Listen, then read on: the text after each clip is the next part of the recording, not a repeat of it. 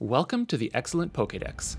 In this video, we will analyze the Tapu Lele Excellent Throw. Here is the Excellent Throw in slow motion. Tapu Lele is caught in raids, and it attacks and dodges frequently. To avoid wasting Pokeballs, use the circle lock technique. Do this by holding down a finger on the Pokeball until the catch circle reaches the size required for an excellent throw. Then, wait until the Pokemon attacks. Once it starts its attack animation, you can throw the ball, and if you release before the end of the attack animation, the circle will still be the correct size for the excellent throw.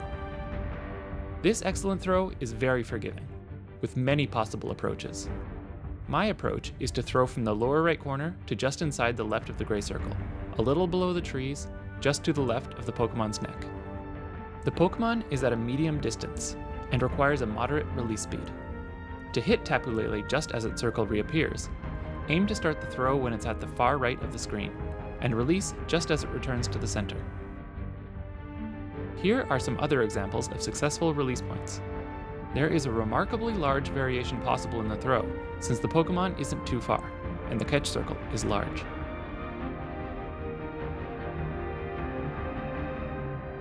This shows the maximum catch circle size for an excellent throw, where the catch circle is 30% of the diameter of the gray circle. Tapu Lele has the same base catch rate, 2%, as Regice. So, according to this raid catch calculator, if you have 15 Pokeballs and make an excellent curveball throw with a golden raspberry every time, you will have at least an 84% chance of catching Tapu Lele. In other words, about 1 in 6 will flee. Thanks for watching. To see the rest of the Excellent Pokédex, please hit like and subscribe. I'll see you next time.